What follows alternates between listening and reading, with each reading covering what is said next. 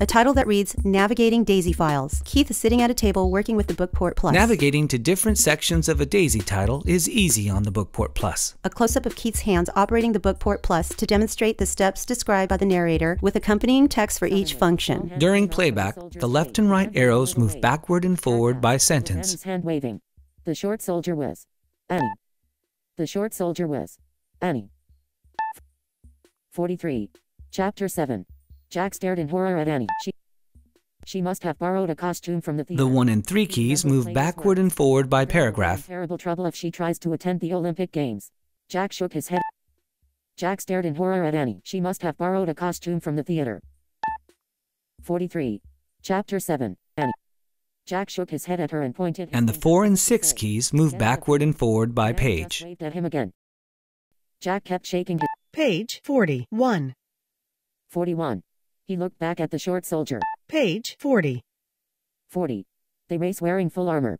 Jack smiled. Page 41. 41. The 7 and 9 keys move backward and forward by categories provided by the publisher, such as the ability to navigate by page number, phrase, and level heading. A close-up of Keith's hands holding the Bookport Plus. Animated text appears on the right, summarizing each of the button functions described by the narrator. The 7 and 9 keys also navigate bookmarks that you've created.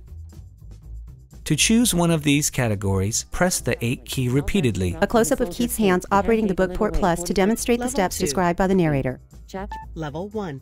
7. Jack stared Phrase. in horror at Annie. She must have borrowed Page. the costume from the theater. Level 2.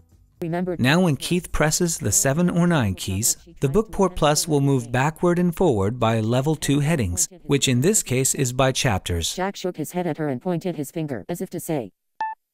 Chapter 8. The guards tried to pull Annie away from the... Chapter 9. The white horse stopped at the low wall by the... Chapter 8. Keith works with the Bookport Plus in the library. So far you've learned the keys that navigate during playback. To review, during playback, the left and right arrows navigate by sentence. Keith's hand holds the Bookport Plus while animated text appears on the left, summarizing each of the button functions described by the narrator. The 1 and 3 keys navigate by paragraph. The 4 and 6 keys by page number. And the 7 and 9 keys navigate by headings and bookmarks. You've also learned that the up and down arrows control playback speed. Now we'll take a look at the keys that have different navigation when the Bookport Plus is not in playback mode. That is, when playback audio has been stopped. With the Daisy title stopped, the left and right arrows move backward and forward in single character increments. Keith operates the Bookport Plus to demonstrate the steps described by the narrator. E. H. E. Space. S. The 1 and 3 keys navigate one word at a time. The steps of viewing. And the up and down arrows move up or down a whole line of text. Animated text on the left continues to summarize each button's function. Jack rushed down the steps of the viewing stand. Let go of me, she shouted.